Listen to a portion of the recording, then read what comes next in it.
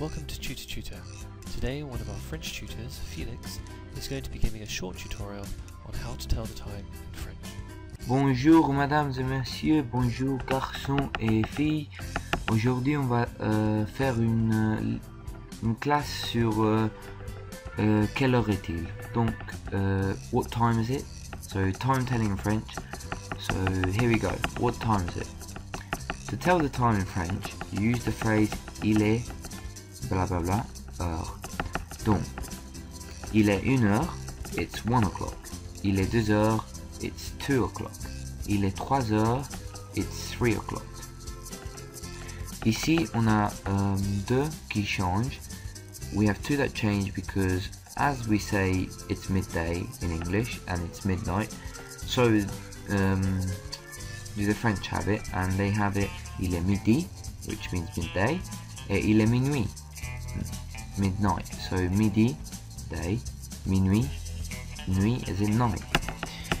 To say half past, you add et demi to the end of the time phrase. So you add et demi after this. Il est blah blah heure.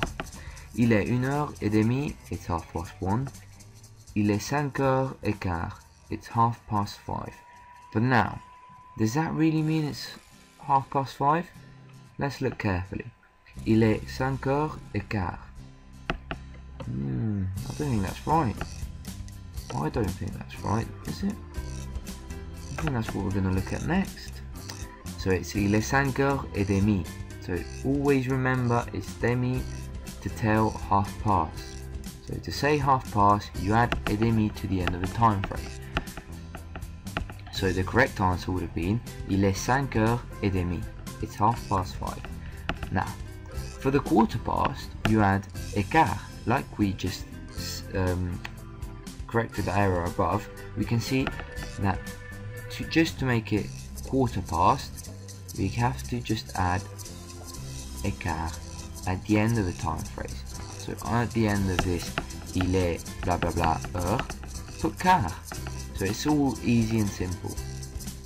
Il est 2h15, it's 2:15.